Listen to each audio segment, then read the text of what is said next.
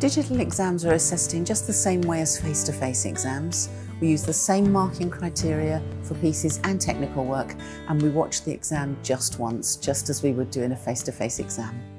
We're really highly trained to look and hear and really assess the meat of the performance. As highly experienced musicians, even if the audio quality isn't perfect, as long as we can still see what you're doing and we can hear the audio clearly enough, we can assess that exam and give you the outcome that you deserve from that performance.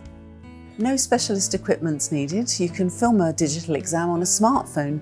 They have great audio and visual capabilities as long as the resolution's good enough. There's no advantage to be gained from using professional equipment.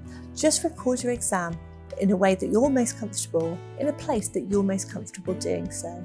Things to consider when choosing your performing space would be to find a quiet, well-lit room where there's enough room to get the camera back far enough so that we can see your face, hands, and if you're, for instance, a drum kit player, your feet. You can find specific information about what sort of camera angles we need for your particular instrument on the website.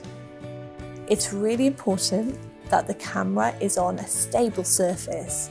It's ideal if you have a tripod, but please don't worry if you don't. It's a good idea to do a test run before you actually film as well.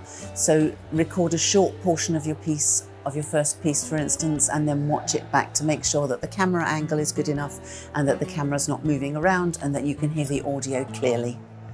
Our examiners really are focusing on assessing your performance. So the audio quality really doesn't make any difference to our assessment at all. As long as we can hear clearly, that's all we need. If you do have a more professional setup, you might want to think about recording your audio and video separately. That's no problem, and you are allowed to use editing software to bring those two elements together.